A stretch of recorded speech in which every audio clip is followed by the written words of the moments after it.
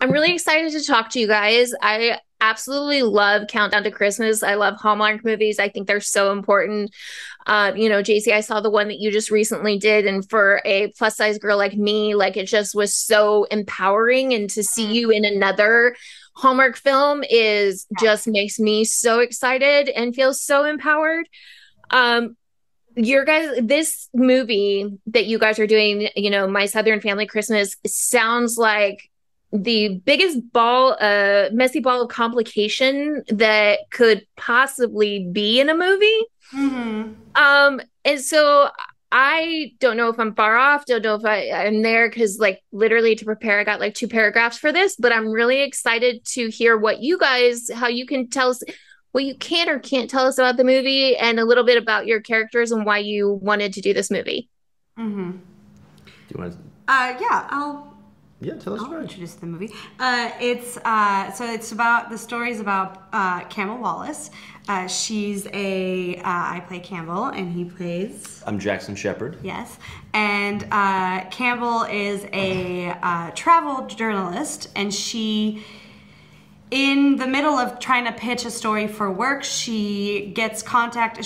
Her stepmother contacts her to try to rekindle her relationship with her long lost father, and she lives in Texas. In Dallas, Texas, and Texas boy. and they live in Serrano, Louisiana, and at the same time, he's being made Père Noël, which is the equivalent of Santa Claus for the town.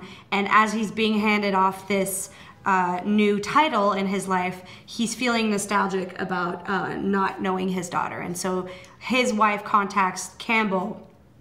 And so she pitches that story of the Père Noël to her job, and she ends up going and meeting the family And me. and The town's record keeper. Jackson Shepard. Jack Shepard. I And wear glasses very similar to yours. In the film. yes, and Good choice. it's a Thanks. yes, yeah. It looks very good on him too. It's a very neat story about families reuniting and family ties and how important that is in getting to know yourself.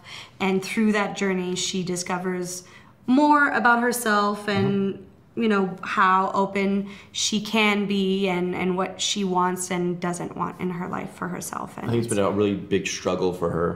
And I think you taking the first step to even come down there and Right. have the thought of meeting him was big for you, and then just the whole process of your self-discovery throughout Right. was really fun to watch. yeah, and she As a record sound keeper. yes, yeah, taking Yes. notes. Yes. But also in the movie, she doesn't tell him immediately that she's his daughter. She because that's the struggle. She doesn't know if she wants to tell him, so she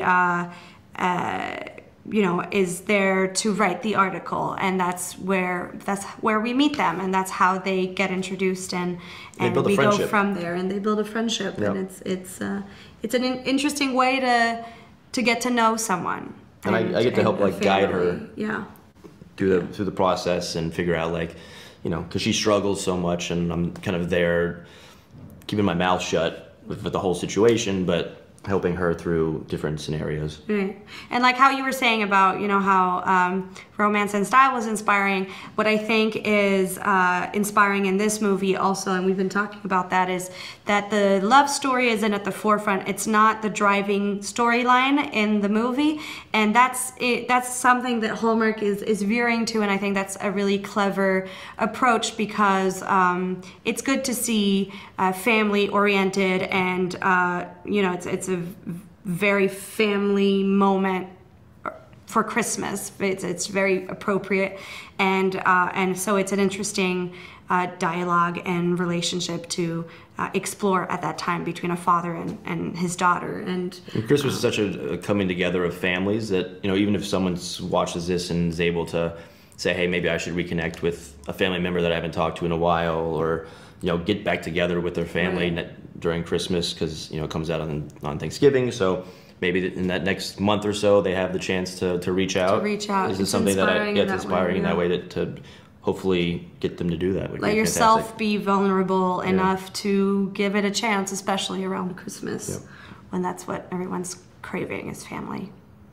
And have a southern Christmas too. Yes. So they have alligators instead of reindeer, which was Sorry, what? yeah. Yeah, so it happens in Louisiana, in Serrano, a Cajun part of the The Christmas hat on top of the alligator. It's all Cajun culture inspired, Yeah. and it's really fun. It's a nice twist on regular.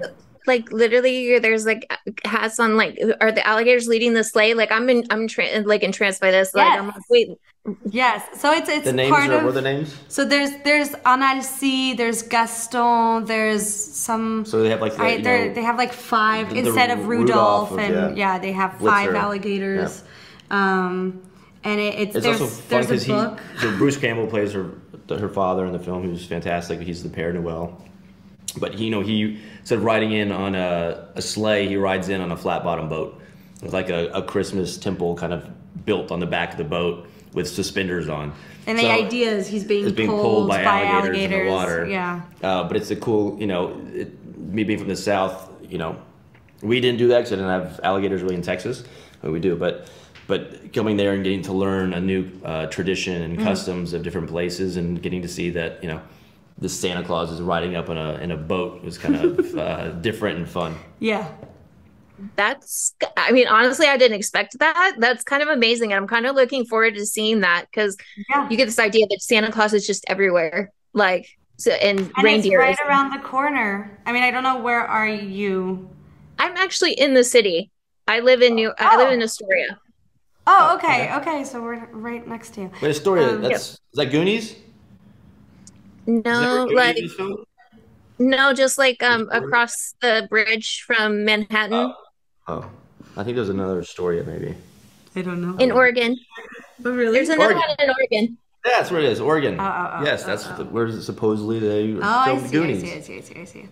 No, this is a very specific Serrano movie. We actually filmed there. And it's about an American tradition that most people don't know about. So it's a great way to see that too. And getting to actually film in Sorrento and Baton Rouge, like, a lot of the people in the film, a lot of the extras, like, were telling us their traditions of doing this and how what Père Noël means to them, and we get to film at this kind of, what do you call it, Creole, there's a coffee shop.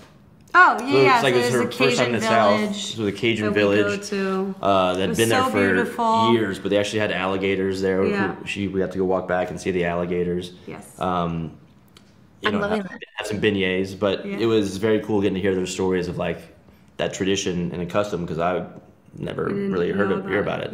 Yeah. I appreciate the insight, because now I'm going to look all this stuff up before I do the review and make sure that I do like one that's sensitive to the traditions and not be like, why the heck is there not a reindeer? Like, like on Christmas. It is a specific Christmas, and it's fun. It's like it's a great Emily Moss Wilson, who there are 2 writers, and Emily Moss Wilson is actually from that area. She's from Lake Charles, which is very close to Serrano, and she grew up doing the traditions that we do in the movie. So it's very authentic and really fun. A lot of the names, Bergeron, like, it's all very, very Southern. Yeah. I love this. Speaking of traditions, what are your guys' favorite holiday traditions?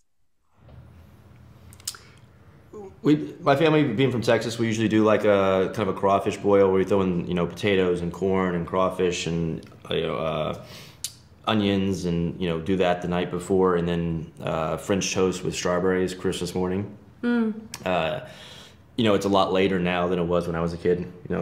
I'm yelling for my parents at 4 a.m. Like, it's time to get up. Like, he's like, not before 1. I'm at the top of the stairs, like, Mom, Dad, like, go back to bed. Just knocking at the door. Now I roll out at like 10 a.m. I'm like, it's like, we've been waiting for you. So I'd say the crawfish boil and the French toast for me. It's also very Southern. Yeah, So. I didn't know they had crawfish boil in Texas. Yeah, I did it for my high school graduation too. Oh, cool. I did not know that either. Yeah, it's weird. I thought it was just like Louisiana. No. That's it. You're So welcome. it's a good list of traditions. The more you know. Yeah. The more you know, the more you know. know. We, in my family, I have a very big family. We're about 30 when we spend Christmas together. Wow. That's my family in France. I'm from France. I grew up in France, moved to the States about 6 years ago. We don't really have traditions. I mean, my dad makes a crab dip every year. That's the big thing, is my dad's crab dip. I mean, he talks about it for weeks before it happens. And is it good? It's very good. Okay. I didn't like it before, but now I'm a fan. So maybe it's that thing where it's like he makes it, and no one wants to be like tell him that it's not good. It's requested by the family. Okay. It's also, he's American, and so it's the American touch that he brought to. I don't know that the crab dip is American, but I don't know. They don't make it in France, so. And then one fun thing that we do every Christmas, but that's just, I mean, I guess it is a tradition. I had never really thought about it. We usually play one game of flashlight tag. Wow. Okay. At night. Okay. Just because there are 30 of us, and we usually rent like a house, and usually these houses are pretty big because, you know, to accommodate so many people, and so it's a fun time to go and like turn off all the lights and just have like a flashlight. And one year we played, and someone forgot to find one of my last cousins, and so she missed dinner because we all moved on. Oh, so. She's like, find me. She remembers. It was traumatic for her. I'm sorry, I'm not laughing at your cousin. Oh no, we laugh about it. She's still there. No one's seen her. She's still waiting. Yeah. But that's funny. I forgot about that we do that. It's interesting watching it change too, as you have nieces and you know, like with the Elf on the Shelf kind of stuff, and and you know, being on the other side of it is kind of a cool concept. And now, you know, doing all that fun new Christmassy things, new traditions as they come along is pretty fun. Thinking about, though, you know, like sometimes families would do like hooves from reindeer, like they had been there. So I wonder, that's so smart. So now I wonder if they do like alligator prints in Louisiana. Just leave like a scale. Yeah, look that up. That would be amazing. I mean, having an alligator in your house is a little different than a reindeer. Yeah, seriously, it's less comforting. It's like, I think it might scare children. Yeah, no. Although they're very friendly alligators, so. Are there? Are there though? Not that they exist, but like in the book, they're friendly alligators. Gotcha. Yeah. Gotcha. Well, guys, it has been great, but my time is already up. Yeah, sorry, we talk a lot. No. But I loved this, and I loved like all the insight that I got, and I can't wait for your movie. I am really super excited. I cannot wait to see you both in more things. And, you know, honestly, I'm going to really be spending about 20 minutes right now looking up research about alligator Christmases. So enjoy. Have a good time.